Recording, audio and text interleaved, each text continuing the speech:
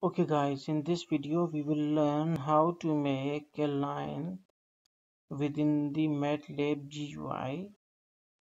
So first of all, we know that a line is actually consists of two or more than 2 points. But for a line, we must need at least 2 points. So we can say that first we have to define 2 points.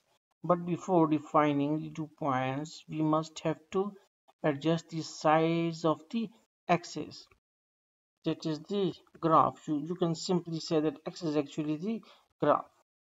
So 0 and 10, 0 and 10.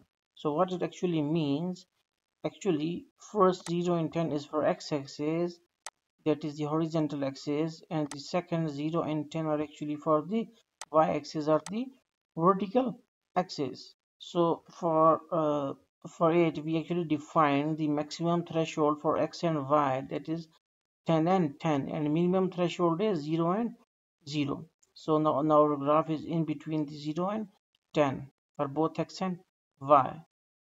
Then we need 2 points, and for 1 point, you know that on Cartesian or on graph we must have 2 points, that is one is x and the other is y, that is x comma y. So x comma y is actually the 2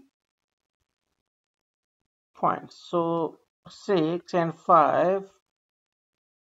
So actually here what it actually means, 2 comma 6 is 1 point and 3 comma 5 is another point.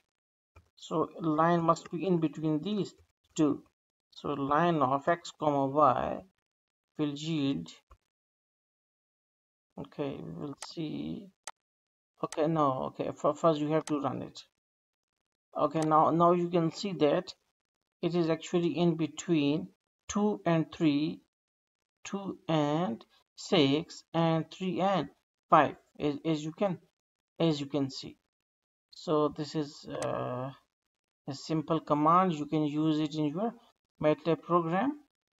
So I think you got all the concept. So thanks for watching.